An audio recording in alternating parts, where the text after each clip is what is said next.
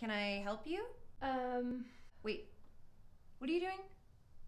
You're stealing that mattress. I'm sorry, who are you? I'm Rachel. Who the fuck are you? Rachel. The what? What is that supposed to mean? You're like 19? Jesus Christ. Okay, I don't know who you are, but you're obviously stealing that mattress, so I'm gonna go call the cops now. No, don't call the cops. Then you need to tell me who you are. I'm Rachel, Dan's soon-to-be ex-wife. Look, this is my mattress. I'm sleeping on a pallet at my sister's house, and I know he's not using this. As I'm sure you're well aware, he has a brand new Tempur-Pedic in there, which I bought also, so the least he can do is allow me this shitty Big Lots pillow top, okay? And if you still have a problem with that, I'll just leave the mattress here and I'll stick it out with the pallet. Just don't call the cops, okay? I'm not violent.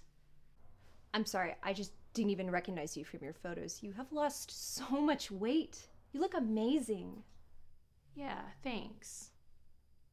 Oh my god, you think I'm Ashley? No, I'm just house sitting for them while they ski in Aspen. God, you are young. I'm actually 2 years older than Ashley. I'm 22. That's great. But we're not even really friends. I mean, I was just in class with her at O Trip, and I was just available for house sitting, which is why she asked me, but we're really not close. You know what? I didn't see this.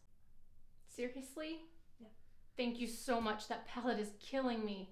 And I seriously would not worry too much about Dan and Ashley. You've lost so much weight, and pretty sure that Dan's only into bigger girls anyway.